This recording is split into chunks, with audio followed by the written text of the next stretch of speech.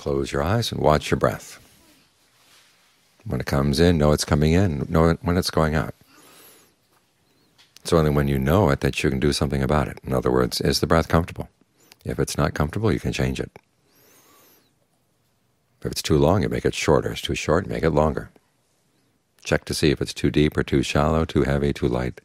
Try to bring it into a right balance, and then try to maintain that. This is one way of showing goodwill for yourself, because the way you breathe has a huge effect on the body, and because it has an effect on the body, it's going to have an effect on the mind. And yet we often leave it to its own devices, as if it can take care of itself, and it does. It breathes in and breathes out, but we don't get the most use out of it. And we let the breath get uncomfortable and just leave it that way. It's like letting our body get dirty and then just leaving it dirty. Some people say, well, the breath can take care of itself. Why do I have to interfere with nature? Well, if you didn't interfere with nature, you wouldn't have a clean body. You wouldn't be presentable at all. We have to keep cleaning the body. We have to keep looking after it all the time. And it's the same with the breath. If you look after the breath, it's going to give you a lot more use than if it's just let it go on its own.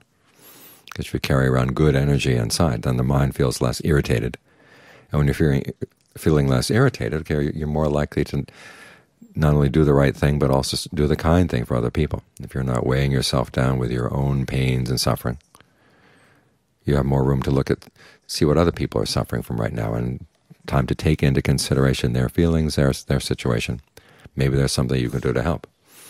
And this is called goodwill as a perfection. It's one of the qualities that the Buddha developed, and that we should develop as we're practicing in line with his teachings. Because goodwill is the basis for all the teachings. The Buddha had goodwill for himself, which is why he wanted to find an end to suffering. He had goodwill for other people, other beings, but that's why he taught them. That's why we have Buddhism to begin with. That's why we have a way of training the mind. It's out of goodwill, both for ourselves and for others, because we want a happiness that's harmless. Because we realize the only happiness that's going to last is one that's harmless. If our happiness harms other people, they're not going to stand for it. They're going to fight back.